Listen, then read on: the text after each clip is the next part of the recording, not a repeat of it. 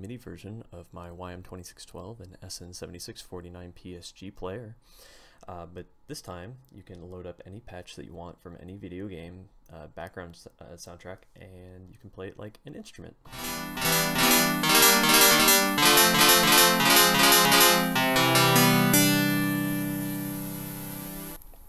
Now this is using the real sound chips, which means you have the real limitations.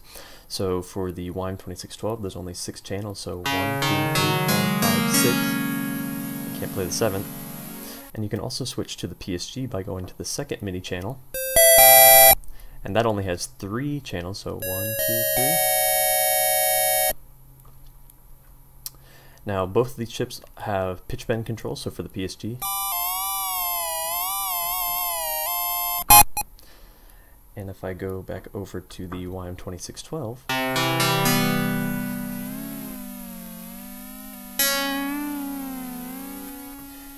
the YM2612 also has the option for the low frequency oscillator if I just turn this on. And you can adjust this with the mod wheel.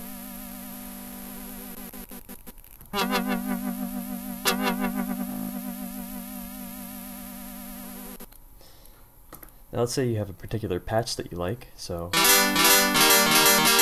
you can actually store that as a hotkey. So if I wanted to save this patch, I can just hold down one of these hotkey buttons, and now it's saved as a favorite, so now I can go back to it anytime I want. Now if you want to load a different voice from the same soundtrack, you can just push that over, and this seems to be more of a bass sound. But if I want to swap back to the favorite that I previously saved, a heartbeat. Let's see what number 3 is. Michael Jackson. Okay. Let's see.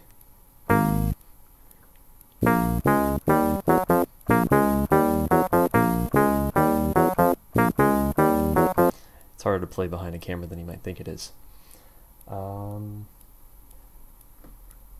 You can also swap between different files by just changing that. So just swap to another Vapor Trail voice. Let's see what else we got if we move a little more.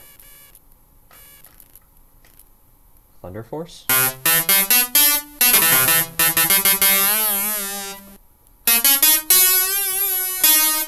So if you're a fan of the Sega Genesis kind of rock music guitars, you can also play those. Now this board isn't completely finished yet. I still have one more revision that I'd like to do, and there's a couple bodges that I had to make on this.